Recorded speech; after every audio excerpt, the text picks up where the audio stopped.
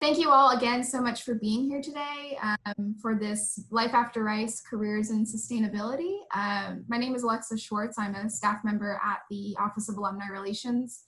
And in my role, I help connect students and alumni together for opportunities for career development through things like the Sally Portal platform, as well as the Life After Rice series. And so these Life After Rice panels help showcase some of our incredible alumni in a variety of career paths, and we really appreciate the opportunity to share their expertise and share advice to members of the Rice community. And so I'd like to pass it over to our moderator, Richard Johnson. I will be helping to serve as tech support. As you've seen, that the session will be recorded. And we'll be sharing that link after the session's over. I forgot to mention, you can always send messages in the chat, and we will be collecting questions through the Q&A features. So feel free to send questions to panelists as well. Lastly, after the session's over, there will be a survey that will pop up in your browser when the webinar is over. We would really appreciate your feedback. It's helping us develop even more virtual programming for the future. I think that's all the housekeeping on my end. So Richard, if you'd like to introduce yourself. Well, thank you. Welcome everyone and greetings from Rice University. We are at already over 100 participants, making this, I believe, probably the largest gathering ever of Rice environmental professionals and students with environmental interest. So hooray, we are really pleased to have you. I'm hoping that this can become a regular thing. And I really appreciate there's so many of you who have already reached out to me on email or LinkedIn. There's a Sustainability at Rice LinkedIn group that I encourage you to join if you're not part of already, so you can connect with other Rice students and alums who are interested in the environment in some way. So I'm the Sustainability Director at Rice. I've been here since 2004. I graduated from Rice in 1992, Will Rice College, went to graduate school at the University of Virginia in Urban Environmental Planning, 1997. Started working here at Rice in 2004 as the Sustainability Director. I'm also the co-director of the Environmental Studies program. And so I'm seeing a lot of familiar names here already. One person who I work very closely with is on the call with us, and that's Ashley Fitzpatrick. And I would like for her to give a quick introduction. She's one of our student environmental leaders, and she's been an intern in my office. And as I always say, Ashley makes everything better that she works on. So Ashley, could you please give a quick introduction to yourself and to the Rice Environmental Society that you chair? Hi everyone, my name is Ashley. So I'm a dual degree in environmental science and anthropology. I am the president for the upcoming year for Rice Environmental Society, which is our parent organization that unites all of our eco-environmental clubs on campus. So we're essentially like a group of all of the club leaders. And this upcoming year will be very interesting for us because of COVID, but we're hoping that we'll be able to continue to support environmental initiatives and promote more virtual events like this one throughout the semester. Thank you so much, Ashley. I have really appreciated your help in planning for this event. I also want to thank two more undergraduates, Kelsey Evans and Amy Rausch. I've seen both of their names pop up on the chat, but they were also very helpful in putting this event together. And so I just want to say hi to both of you, and I hope you're doing well. If you hear thunder in the background, it's because we're getting this really big storm coming through Houston right now. So everyone who's not in Houston, please keep that in mind. I also want to thank Alexa and our Office of Development and Alumni Relations for putting this together. Alexa, thank you so much. So what I'm going to do is in a moment, ask our panelists to take a moment to introduce themselves, and then I'll ask a few questions to get us started, and then we will take questions from the audience. So please be thinking about what you might like to ask of and learn from our panelists. To provide some context, Rice student interest in the environment is soaring. And it's certainly higher than I've ever experienced in my many years here at Rice. There was a survey in 2019 of all the undergraduate students in the fall. 2/3 of the respondents said that sustainability is important or very important to Rice's mission, 70% to their own educational experience, and get this, 80%, 4 out of 5, said it's very important or important to their own personal future.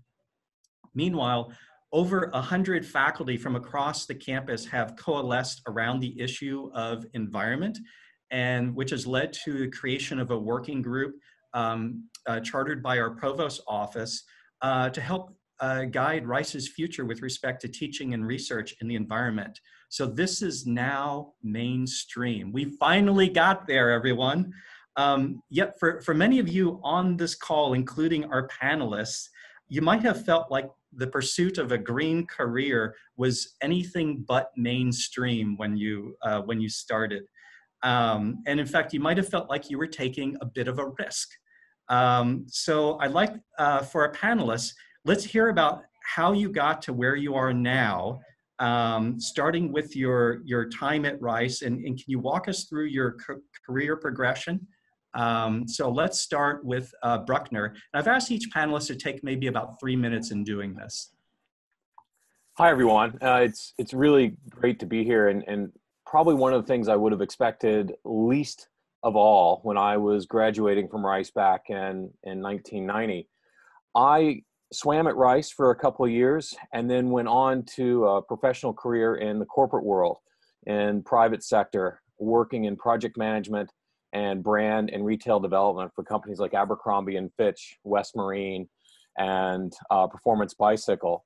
And it was the sustainability and connection to the environment. Part of it was always something that was a personal practice, but didn't really become a professional passion until later in life. And I had always pursued a lot of endurance events throughout my time at Rice, and then beyond that, that took me to oceans and mountains around the country and around the world. And in 2010, I did a really long swim across a marine sanctuary, Monterey Bay, that's part of NOAA's marine protected areas. And when I stood up on the beach to help launch an international film festival and share stories of what was going on in this amazing sanctuary and protected area, the impact was enormous. And we saw, or I saw, the opportunity and kind of felt the calling that there was an opportunity and a purpose to help connect other people to the ocean and how our community and individual behavior changes and can positively or negatively impact that. So I launched a foundation, leaving my private career behind, and began working first with NOAA National Marine Sanctuaries, traveling to other marine protected areas, doing outreach both around the science and environmental side of it, and more recently partnering with NOAA and the National Weather Service to fold the safety message into it. Because as we encourage people to make personal connections to our natural waters around us, we feel there's an opportunity to make sure they do it safely so they can do it again and again. And so it's been a very interesting path to get here. Still always core and purpose driven, but came at it from private sector and about as private as you can get. So it's really an honor to be here with everyone. Thank you so much, Bruckner. Rachel, could you go next, please? Yeah, so Richard, you were right when you said it's a very different feeling now in terms of environmental issues and studies and concern at Rice than it was when we were in school.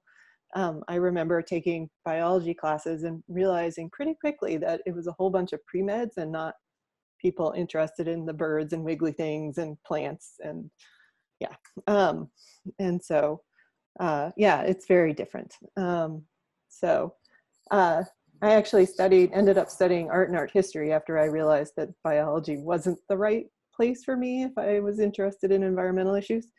And so my senior project in my art major in photography, I took photographs, abstract photographs of recyclable materials. So who would have thought? After I graduated, I went and worked at a summer camp, which if you're still in school, I recommend it to everyone. People who have worked at summer camps hire summer camp counselors, former summer camp counselors, because they know they can have fun and sing really bad songs. But if you work in summer camp and you want to work year round, you end up doing environmental education. So kids come and, well, I think a lot of people have probably played in the woods with environmental educators.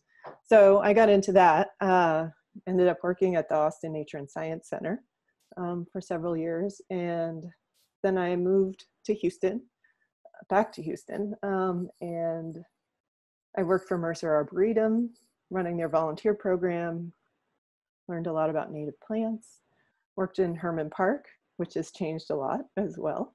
And I worked for the flood control district, trying to develop parks and trails and plant trees on flood control property. And got to work with a lot of environmental organizations there.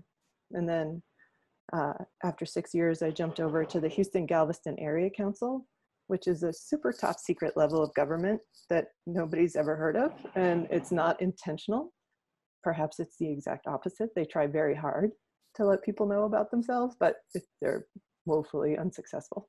But I did water quality work there for the most part, also some flooding and parks. Yeah, and if you ever want to know about the poo and the bayous in Houston, I know all about it. It's pretty gross. But surprisingly, other things aren't as bad as you might think.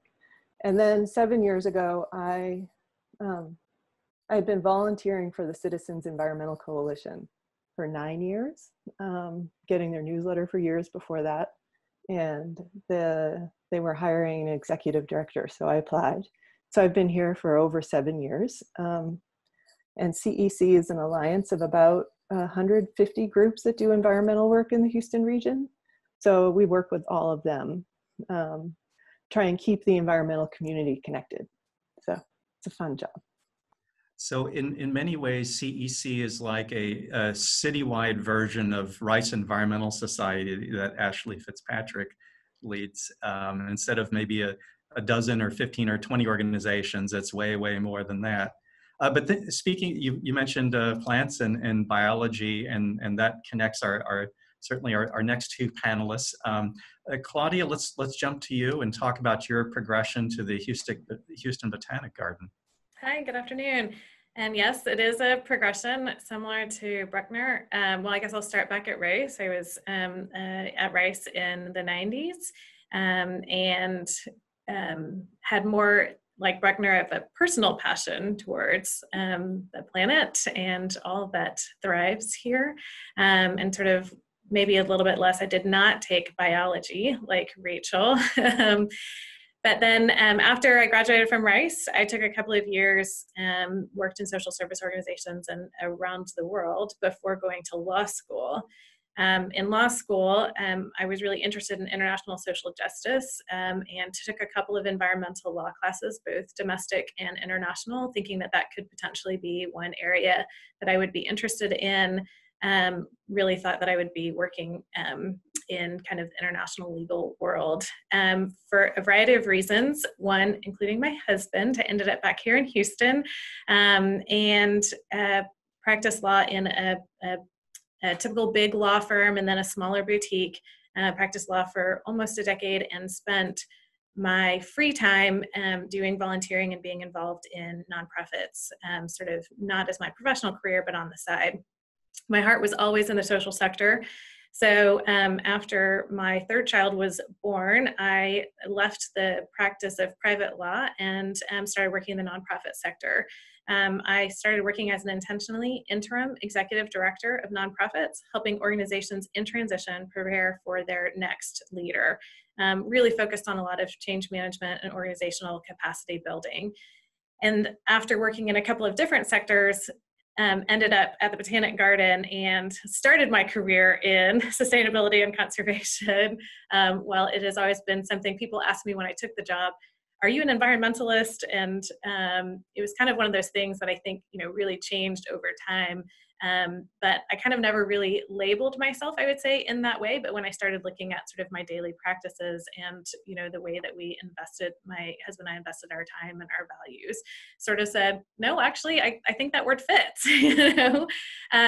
So I've been now here at the Botanic Garden, and I see that we have a lot of people participating that are involved in land use or engineers and developing a garden, and that this project that I've been a part of launching, taking it from, we have a lease on a property but haven't done anything with it, to designing it, watching the construction, implementing it.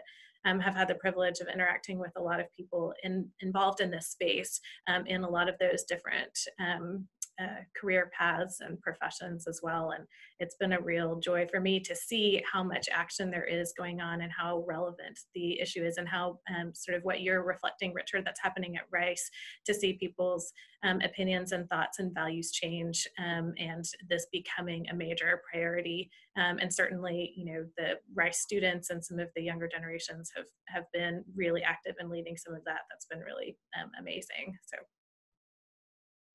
Claudia, thank you so much. Rande, you're next, and I just want to say I've had the pleasure to work with Rande when she was an undergraduate. She was an environmental leader in many ways, including in our EcoRep program. So Rande, it's wonderful to see you again. So please tell us about your progression. Yeah, thank you, Richard. So I am a 2014 graduate of Rice. I was at Brown College, BSWP. And at Rice, I studied ecology and evolutionary biology. Going into Rice, I knew that I loved biology. It was kind of the thing that I excelled at in high school. And I took an insect ecology class with Tom Miller my freshman year. And from there, I just fell in love with insects, just became a bug girl. And so I worked in Tom Miller's lab really throughout my experience at Rice. I did quite a few like summer research programs.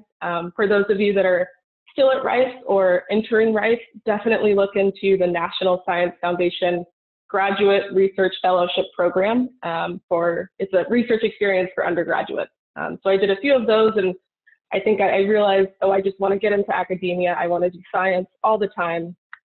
So after Rice, I got my master's at A&M in entomology. And during that process, I realized actually the classes that I like now are wildlife management and environmental permitting and kind of that macro scale renewable energy. So I kind of kept that in mind, but I ended up going to Wyoming to do some plant research with the Bureau of Land Management. And that was an incredible experience. I kind of lived out of my car for 6 months, just camped and looked at plants, got big into botany. And then from there, I kind of realized I maybe need a more like stationary health insurance kind of job. So I came back to Houston, still with that kind of environmental sustainable career in mind. And I did a bit of environmental consulting with a couple companies in Houston. Most recently, prior to my current job, I was with a renewable energy environmental consulting company. And that was really the first time that I got to do some hands-on work with wind and solar. And it felt like the future, still feels like the future. And so I transitioned into the development side. So I'm currently working as an environmental affairs associate at ConnectGen, which is a renewable energy developer with its headquarters here in Houston. On a day-to-day, I do a lot of kind of the micro-siting, gathering information to best have wind, solar, battery storage have a minimal impact to the environment. And so, yeah, that's my story to date. Yeah, excited to talk with you all today. Thank you. Thank you so much. I mean, I can certainly, one thing that I'm not hearing in these descriptions is a really clear-cut linear path. And I think a lot of students, they think that there's going to be this straight line, this logical line that leads out of their undergraduate experience into their careers. And I'm going to share a secret with you all. I started my career as a highway engineer, but rebelled against myself, went into water and sewer, then urban planning. I worked in a sustainable business environment for a while, back to urban planning, and now sustainability director. But what I want to kind of maybe get reactions from our panelists is I think actually, in particular with environmental careers, the unconventional path is quite conventional. It's sort of the norm. Do you all feel the same way? Any reactions to that notion, Bruckner? I think that those graduating in the last 10 to 15 years might be able to find a more linear path into environmental studies. I know that it was not really a career path or a career choice that would have been that prevalent or discussed when I was there. But I also know that when you need solutions that are outside the box, often if you are completely linear in your process of getting there, you may not be able to offer the solutions and the creative problem solving that some of the environmental work needs today. And I think that maybe it encourages that kind of circuitous path because of the outside the box thinking that we kind of need to have right now.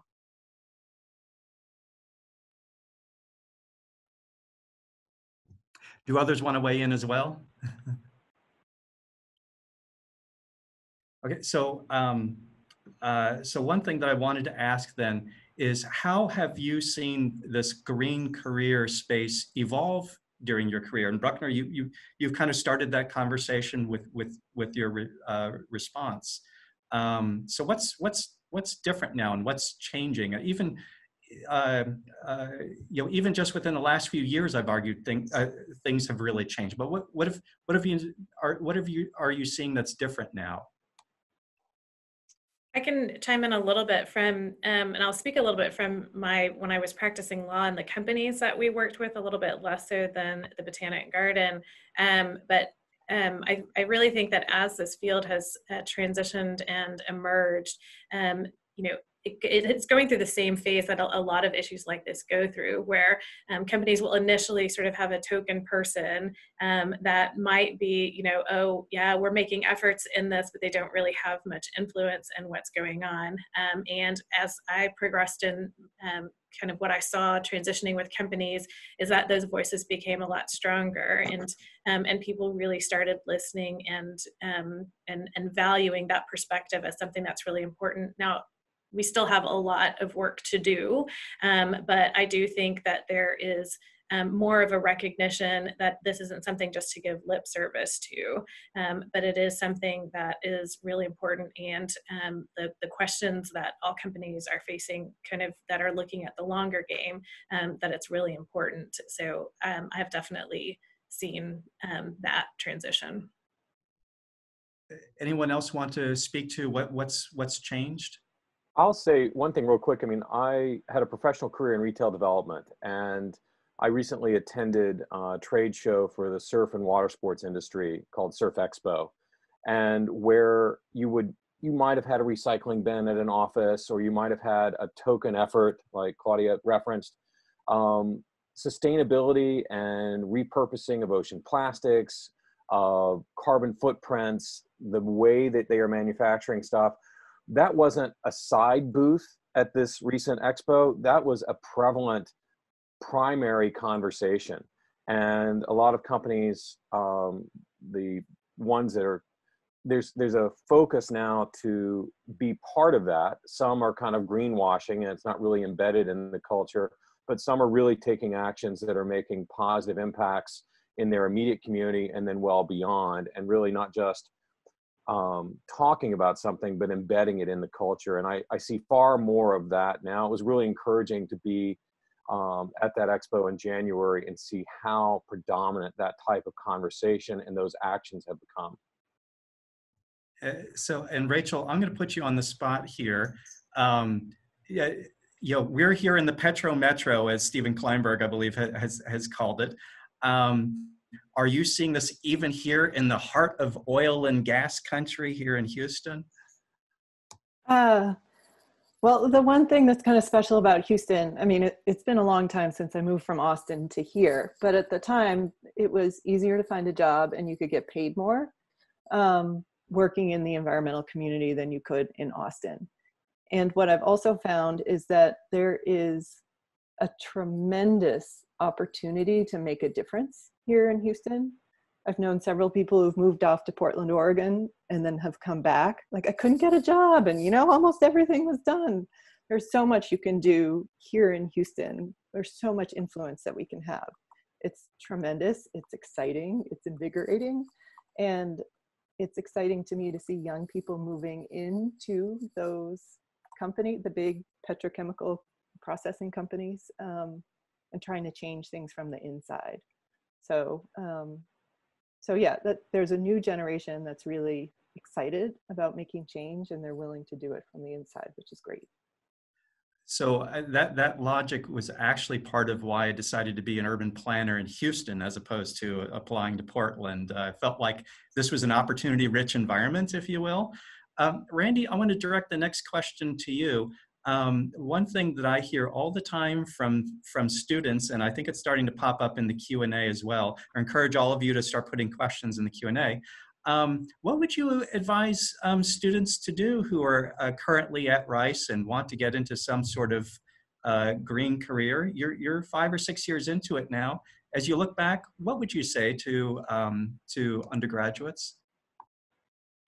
I would say definitely look into internships. Just kind of take advantage of your summers. I think when I was at Rice, there was definitely this mindset, at least in ecology and evolutionary biology at EEB, there was this mindset of kind of academia or, maybe some very small offshoots that you can find yourself in.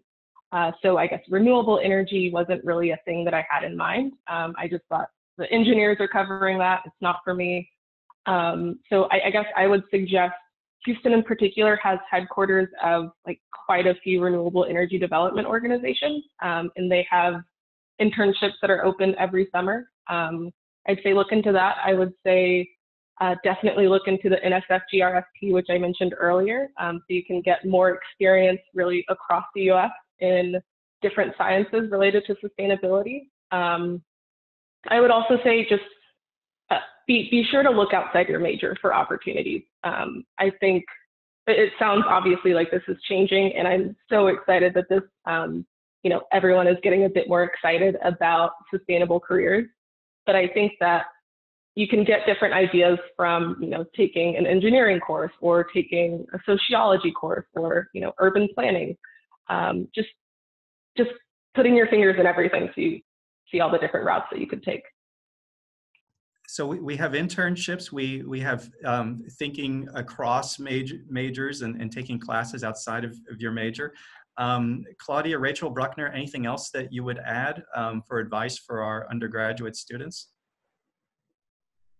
So when I work with as many interns as I can, which is sometimes too many, but and Rice ones I'm always excited about. But I look for students who are not necessarily studying the environmental issues at school. I will look for political science, policy, engineering, business, communications, English majors. I don't look for environmental studies students. Every once in a while they'll show up, and it's happening more often, but nonprofits especially need a lot of skills that aren't necessarily things you're going to learn in an environmental science program. So you might not learn about accounting, but every single environmental nonprofit needs to do accounting. So there are other ways to get involved, and I expect it's the same way in the big corporations as well. Can we talk about okay, Bruckner, please go ahead. Yeah, I'll add, I've seen a couple of questions pop up recently about the path to transition into sustainability or socially conscious fields that may not be, coming from something outside of a traditional STEAM education. And in my experience in working in different areas around the world, that there really needs to be a larger social science lens applied to a lot of this. My wife is a PhD from Penn. She's actually joining us from the living room right now. She's a social scientist that actually helps NOAA and National Weather Service in how they shape some of their messaging to be cognizant of where certain communities are starting from and where they may need to go. So I think that to look at sustainability and energy purely through the science lens is not recognizing the breadth of what needs to be there. A Rice swimming friend of mine is a CFO for a small startup. who's now looking at joining a foundation in DC as their CFO. So like Rachel said, business is business, and people need to do a myriad of different things to move the bar forward. So I want to talk about skills. Rachel, you mentioned things that might surprise people, like accounting, especially when you're in a nonprofit environment.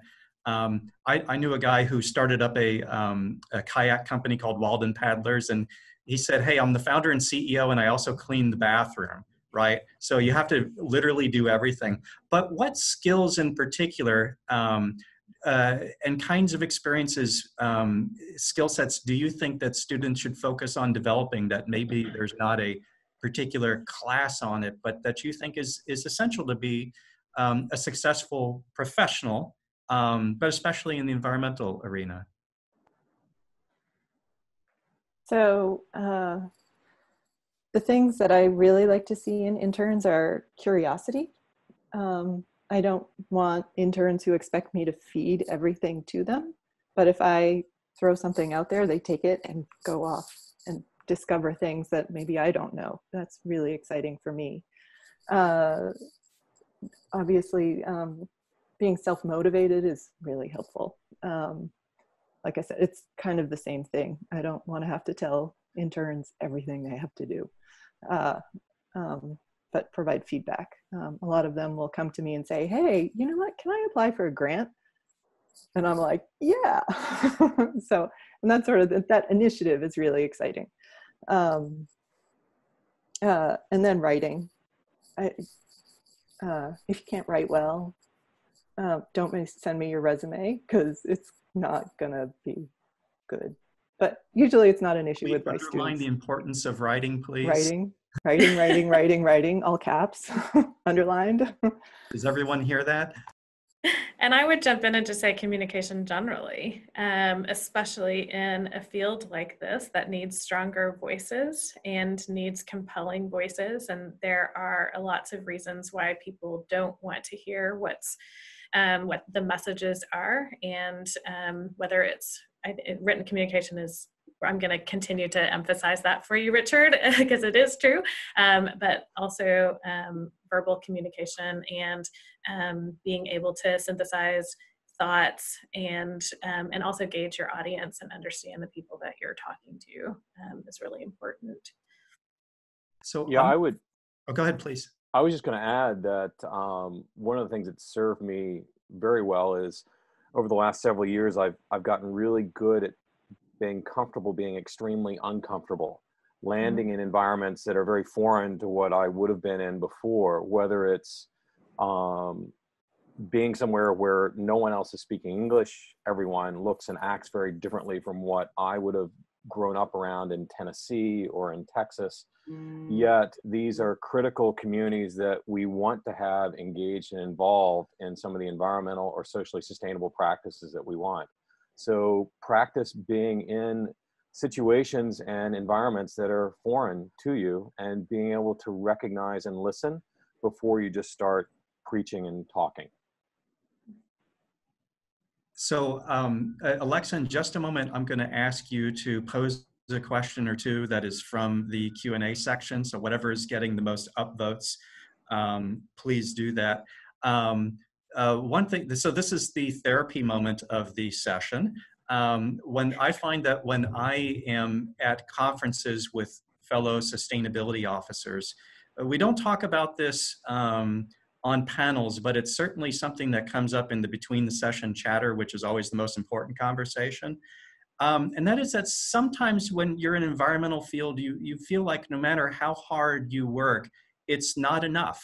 The problems can sometimes feel overwhelming no matter what you do. There's always something else. So do you experience this? And if so, how do you deal with it? I'm happy to start again. It is daunting. I mean, we started with a mission statement that hopefully was going to kind of keep us in our lane for our foundation. But as I've gotten pulled and asked to do stuff, I'm remotely teaching a class in Queensland in Australia this fall. Again, I've been working on that for a while. I I get pulled and asked to do so many different things, and it is absolutely overwhelming. And when I throw in the time zone, I'm on a conference call at 10 o'clock at night.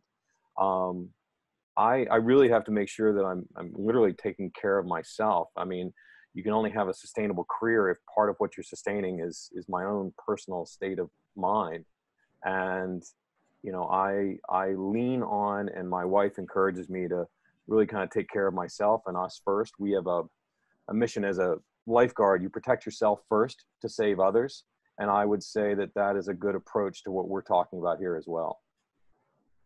What a great response. Anyone else want to jump in on that one? Yeah, I think there was also a Q&A question that sort of was hinting at this. There's so much to do.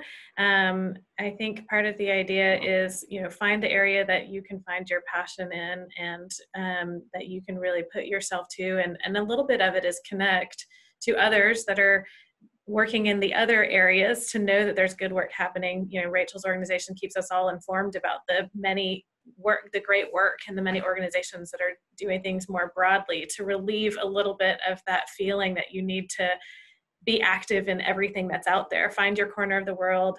You know, I think there's a story about all the fish have been washed up on shore, and the man's walking down the beach and he throws one in, and somebody else asks, you know, why are you doing that? There's thousands of fish, you'll never save them all, but for this one, it's really important. And for this one, it means everything. So find your place that you can do something and feel good about it.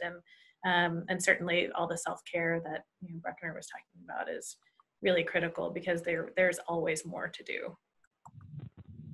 Right. I think I will also add, especially when you're starting out, and I'll say I'm still relatively young in the sustainable careers area, but I think there's definitely this pressure to say yes to everything and to try to do everything and learn everything and, you know, be the best employee possible. And I think that also goes back to communication, you know, checking in with yourself, making sure that you are communicating your limits and your boundaries to your boss. I think that's very important, and something that, you know, is a skill that you really work on in itself. And hopefully you have someone that's conducive to those conversations. But if you don't, again, that goes back to kind of the self-care, and just making sure that you're taking care of yourself and putting yourself first. One of the things that I look to a lot is, I mean, I've been doing this work in Houston for 20 years now, more than 20 years.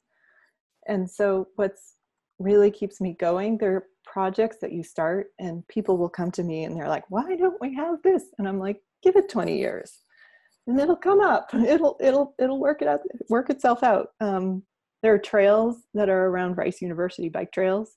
They were being planned in 1999. Actually, they were probably conceived of in 1990.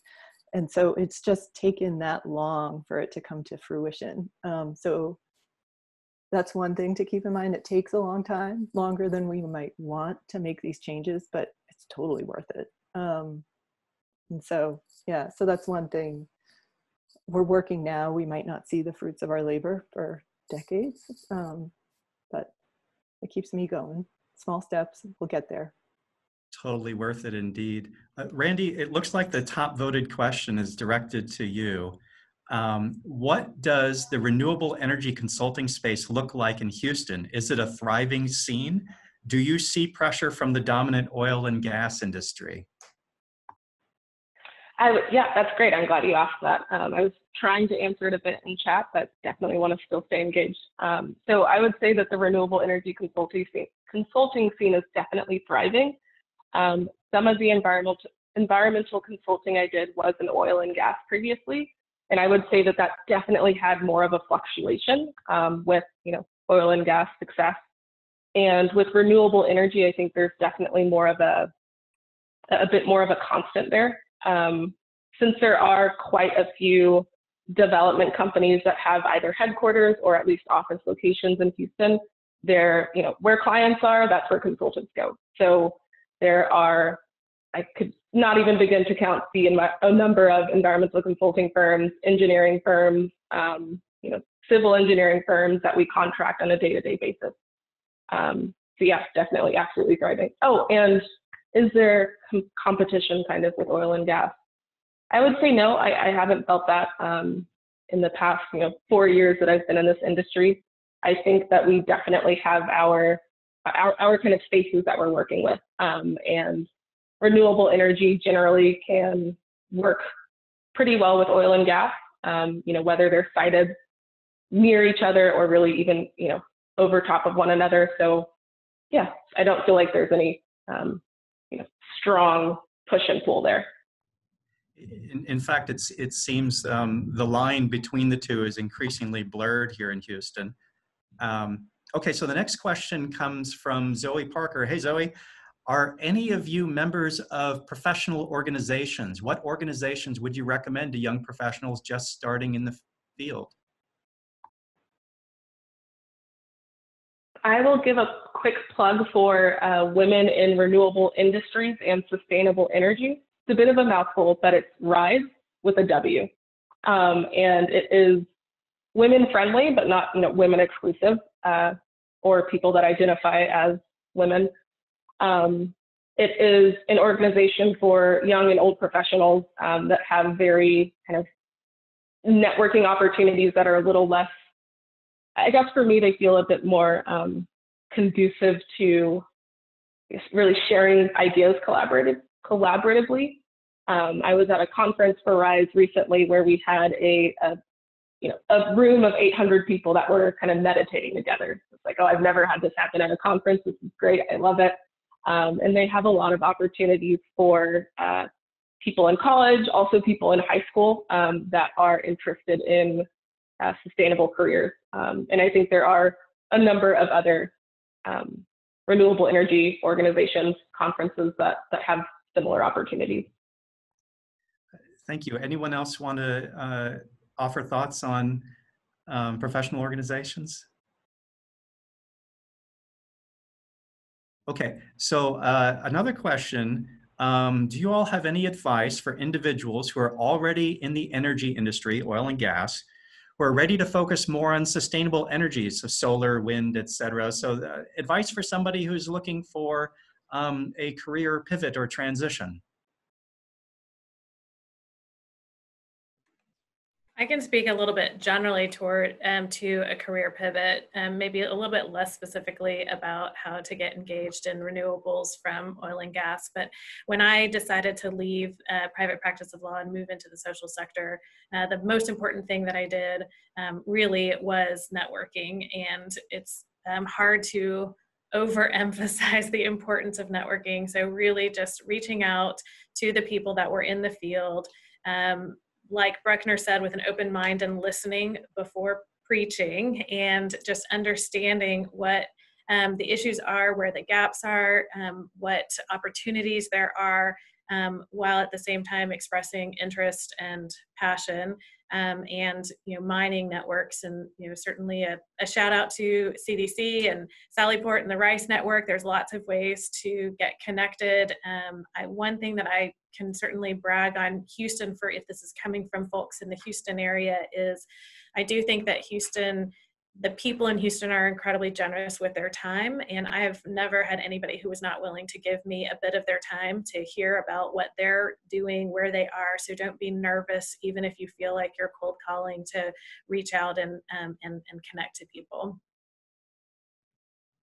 So let's dive into that topic of networking for a moment. What specific networking tips would you give to students?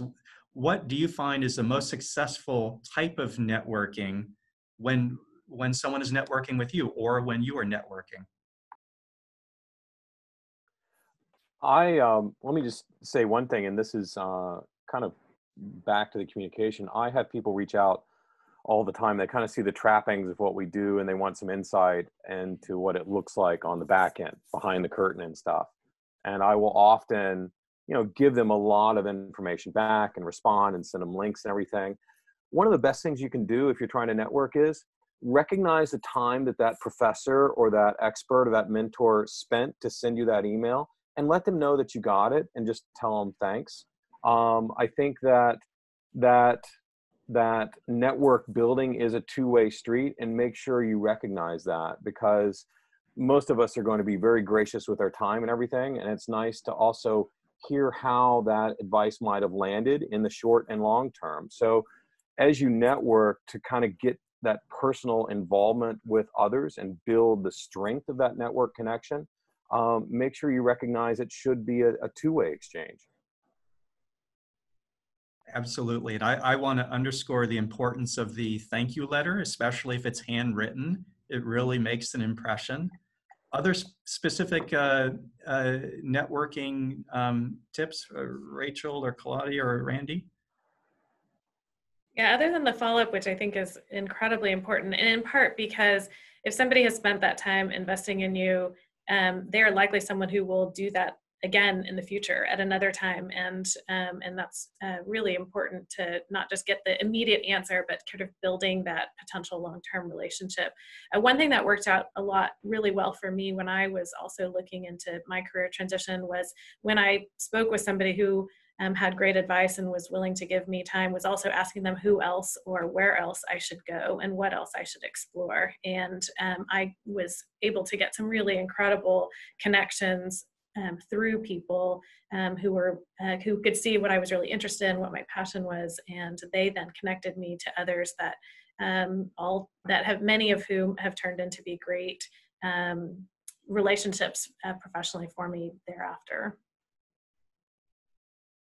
So I guess from... Please go ahead. I was going to kind of chime in. I guess in my view, there are kind of two different facets of networking. There's the kind of networking where you pinpoint someone that can get you something and you maybe cold call them or reach out to them or go to a space where they're going to be.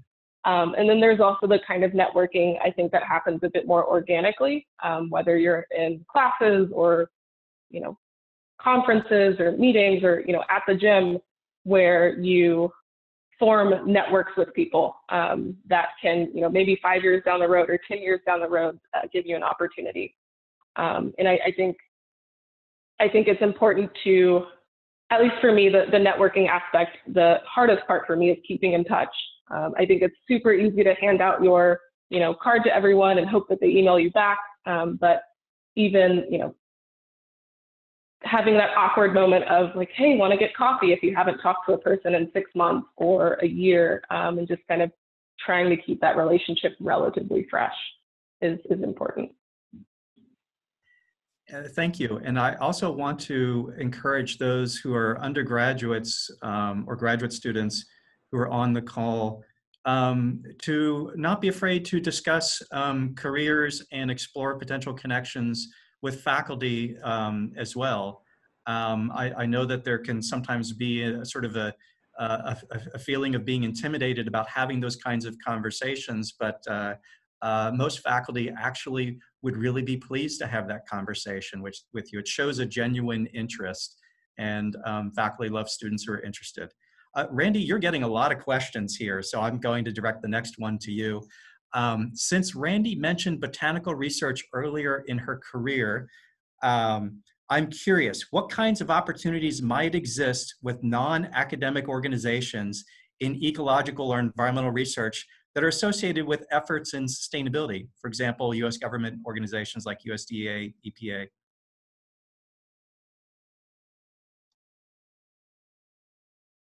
I mean, at least for me, you named quite a few of the big ones. USA Jobs is a huge wealth of knowledge just for getting ideas of what's out there. I also think that Rachel, being in the nonprofit sector, could really speak to this probably better. I guess there are also some organizations that partner with like the USDA or EPA. Like with the BLM work that I did was in conjunction with an organization called the Great Basin Institute. I guess I would also urge anyone to look at job boards just to get ideas. I was constantly combing the Texas A&M job board just to better understand, like, do I want to be a ranch hand? Do I want to, join the EPA? Kind of, yeah, just get the brain going. So there are a lot of local initiatives. Katy Prairie Conservancy does bio-blitzes on a regular basis, trying to develop, encourage the growth of native flora and fauna and eradicating the non-native ones. lots of organizations do work like that. There are, there's a growing number of land trusts working in the Houston area, and so they will purchase property or get an easement on the property to protect it in a natural state in perpetuity. But a lot of times the agreement is that they have to maintain the property. If you just let it go, you'll end up with tallow trees left and right. And so it won't be a native natural habitat at all. And so they'll hire people. When I worked at the flood control district, we tried to plant native plants on thousands of acres. And it was really difficult because we couldn't purchase. There weren't enough plants that you could purchase to put into at that scale. So they were working to try and develop ways to grow that capacity within the community. If they wanted native plants, they'd have to buy them from Florida or California, but there was no, pretty native, but not super native. So there are a lot of surveys happening, looking at how native plantings will affect flooding. I think there are lots of opportunities outside of the federal government. And my recommendation is to just start getting involved. If that's something you want to do, you can usually do stuff like that on Saturdays and go help out, either pulling out tallow trees or helping with a bird survey, or I don't know if you're interested in that sort of stuff, get iNaturalist on your phone. It's really fun. And you can contribute to science just by going out and taking pictures of bugs. We love bugs. And plants and birds and whatever else you find out there. So start by volunteering and you'll find a community of people. Native Plant Society of Houston is very active in stuff like that. So that might be a good group to get involved in. And if it's appropriate for me to plug the Botanic Garden, we are certainly building our foundation of botanic research, and we're opening this fall, but we've already started doing some research. So we have some research and conservation projects in collaboration with a number of the partners that Rachel mentioned as well. Shameless. And I would say, if you're looking at an organization that you love their mission and they don't have anything about volunteering or getting involved, do a cold call or a cold email like others have mentioned. I've definitely had that pan out, and it's great to just interact with someone in person. I want to do a quick time check with Alexa to see if it's okay if we go through a few more questions, or when we need to wrap up. Alexa, we doing okay so far? Yeah, I think we have time, I think, for one or two more questions, and yeah. So I'll take a question here that is from Akash, and then I've got a final question that I'd like to ask everybody. It sounds like Akash here is in the belly of the beast. He writes, what specifically has led to the change in corporate industry prioritization, I'm assuming of sustainability? As an example, I feel like the firm I work at now still thinks of LID, so low impact development, it's a stormwater strategy, as a fad or unimportant to learn more about. I'm not sure how to change this. I don't have access to the information on market trends or typical client research that I could use for a more financially focused argument. I think we can generalize that as saying, what if you are in a company that maybe doesn't seem to be taking this seriously, but you think you see where where change is happening? How do you go forward in that kind of setting? Help Akash out. Yeah, so I answered one of the questions that was similar to that as well. And we were talking a little bit about communication and listening to your audience. At the end of the day, sadly, unfortunately, for a lot of these businesses, it's all about the dollars, and money talks, and the changes are, people have good hearts, but at the end of the day, they're oftentimes driven by the dollars. So unfortunately, without access to some of those research, but I do think it is trying to understand who it is that you're talking with and what is it that they're focused on, whether it's because of their position in the company or their job, and then being able to take your issue and speak in those terms. So monetizing benefits and impacts there's a lot of work that's going on now where we can put more dollars onto the impacts of both bad actions and good actions for sustainability, and that can usually open the door to kind of a bigger conversation when you start speaking the language of your audience and kind of understanding what their barriers are to the issue that you're trying to change. Thank you. And I'd like to add to that. I came from very much the corporate side of it, and being able to flip sides of the table and say, look, I understand that you're responsible to investors. I understand that you're looking at a 5-year ROI on this location you're trying to open, and recognize as we try to move something forward in sustainability, conservation, or energy, that why someone wants to do it might be unique for what they're serving. If it's a CFO versus the human resources director versus the sustainability director, understanding where they're coming from and then having an understanding of where we need to be as far as that sustainability message. Doing a lot of work with NOAA, we talk a lot about the blue economy and recognizing the significant financial impact of having healthy oceans and coastlines in the billions of dollars. And so there is a lot of information available in both federal, local, and just looking at a kind of a survey of what's being put out there, that it is getting easier to monetize the value of some of the work that we're discussing.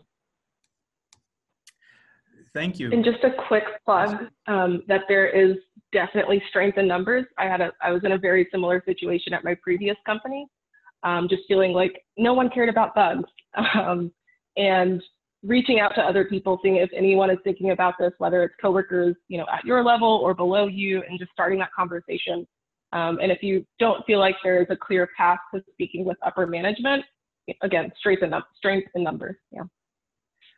And I think this speaks to a lot of the skills that you all highlighted earlier, the importance of leaning into uncomfortable situations and learning how to be persuasive in writing and in speaking, and many of the others that you have.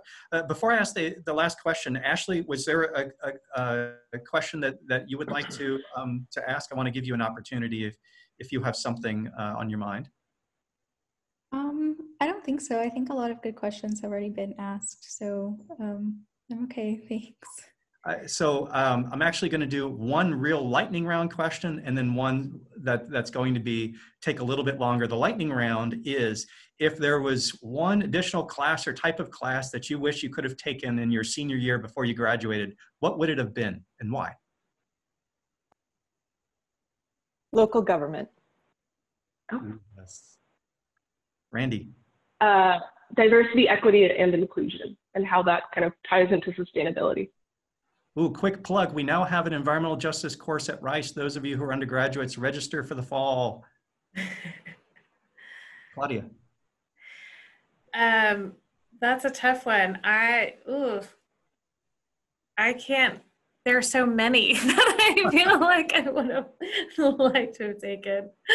I'll put another plug in for anything that allows you to get writing skills. Excellent. Bruckner. How to hit talking points when someone puts a camera in front of you. Could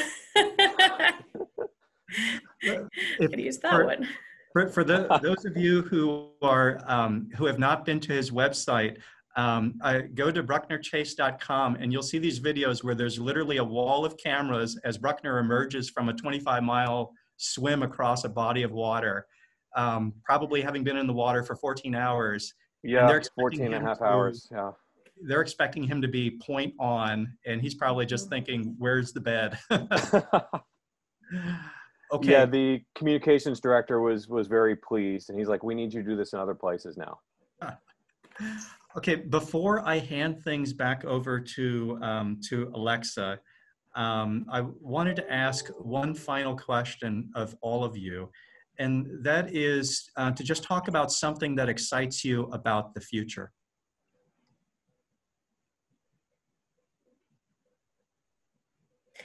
I am extremely excited to see the conversation around the DEI, diversity, equity, and inclusion, and how that is sustainable. And yeah, yeah, just seeing companies talk about Black Lives Matter and, you know, having diverse employees and how to have those super awkward conversations is great. And I think we definitely need more of it. So I would argue that this is actually going to really change sustainability programs over the coming years. Is these conversations finally being occurring together? Bruckner, the future. I'll say real quickly, I mean, one of the most encouraging things for me is also one of the most exhausting and challenging is, as challenging as today's world is now with so many things hitting us, it is an unprecedented period of social revolution. And I feel that if those of us who are passionate about the areas in which all of us here are working, that there's an opportunity to see change in the next few years that never could have happened without the sparks that have been thrown into the social environment that we're in. And so as scary as so much of this can be, it is a tremendous opportunity for effective, long-lasting change. Claudia, and I also am hoping that that you can tell us when we can go visit the Botanic Garden, because it's one of the exciting things about the future here in Houston. But what are you excited about in the future? Yeah, so I am excited about opening the gates, and we are on schedule for that to happen September 18th, so that people during this time will have another outdoor place to enjoy plants and nature. One thing that I'm really excited about the future as well is seeing how interconnected people that are spread so far apart are as well. So there's a lot of negatives to social media and so many other things, but I do think one of the positives, some of the, you know, sort of Rande said, the power in numbers, the way that people across the globe really can come together and work on these issues together, I think is really important. And it's really exciting to see how we can be connected to other people doing work and impact places that are not just local, but international as well. And that's really exciting to me, to see the whole world coming together. I'm really excited to see young people registering to vote and caring about the environment. Yay. Vote early, vote often. Well, vote often is actually a felony, but there are lots of elections. You can vote often. Oh, not cast a ballot repeatedly in the same election, right? No. Well, and so I will quickly say, you know, I have the benefit of interacting with people in the age range of, say, 17 to 23 or 24 on a daily basis. And that is about the most uplifting thing that one can do. And to see just the sheer increase in numbers of students who either want to pursue a career in sustainability, or maybe they don't, but they recognize that it's important and that it's going to be part of what they do, it's really an exciting place to be. This generation of students and those who have recently graduated are extraordinary, and they are going to completely change everything, and I can't wait. So with that, I really want to just personally say thank you, first of all, to Ashley, Kelsey, and Amy for working with me and Alexa for putting this together, and our fabulous panelists as well, Bruckner, Rachel, Rande, Claudia. I'm really hoping that we can continue these kinds of series, hint, hint, Alexa. So Alexa, with that, I want to turn it over to you, and I want to thank you for helping to bring all of us together and for running this thing. And just a shout out, everyone, again, you can connect with all of us on LinkedIn, and you can go to the Sustainability at Rice LinkedIn page. Alexa, maybe you can talk about Sally Portal as well. Yeah, thank you. Thank you so much, Richard, for being a part of this and for your incredible guiding of the discussion. And also thank you to our panelists and students who've been involved. This was a great discussion. I think the theme that has emerged through all of everyone's comments has been this importance of staying connected and mentorship and getting help. And Rice is here for you, whether you're about to start as a student in the fall, whether it's been 20 years since you've graduated, Rice is here for you as a resource. And so I'd ask you to really, take advantage of the Rice Network. We have resources like Sally Portal, which is Rice's professional development and mentoring platform where you can get help and offer help to members of the Rice community. We have a great some upcoming series in the Life After Rice series. In 2 weeks, we have the How to Succeed in Graduate School, and that's going to be a partnership with the Graduate Student Association and the Office of Graduate and Postdoc Studies. So we'll be sharing that information in the follow-up, but really take advantage of the Rice Network. As you can see, there are so many incredible alumni that are willing to share their experience and advice. So that's my piece of advice for y'all. I would also just like to share a reminder that there will be an event survey after the session ends. So we'd really love your feedback, any ideas you have for future sessions, and so on. Ashley, is there anything you'd like to share about Rice Environmental Society for any of the students that are on the call who'd like to get involved? I think most of our information can be found on our Facebook page. Sorry, my dog is growling in the background. But yeah, and we have a lot of different groups. So I think if you're interested, if you're an undergrad at Rice and getting involved in any type of group, RES is a good place to start because we can kind of connect you to whichever specific group will best fit your interests. So you can usually just message us on the Facebook page, and either myself or Amy, who is our secretary treasurer for RES, will be able to respond to that and kind of direct people where needed. Our email is also on the Facebook page.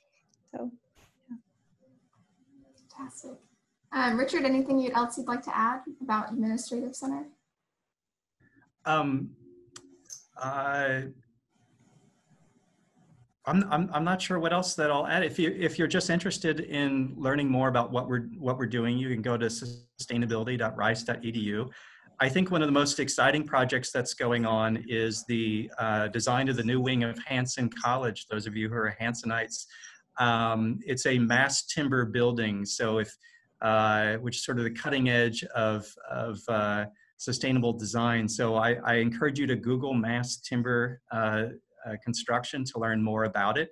But that project is underway right now. And the other thing that I'll say, everyone, please wear your mask and keep everybody safe. Oh, perfect. Thank you, Claudia. Everyone's got their masks. Wonderful. Well, thank you so much, everyone who tuned in today. And again, thank you so much to our incredible panelists, students, and staff that have been involved with making this happen. Have a great rest of your day, and yeah, stay safe and wear your mask. Thanks, everyone. Thank you all. Everyone.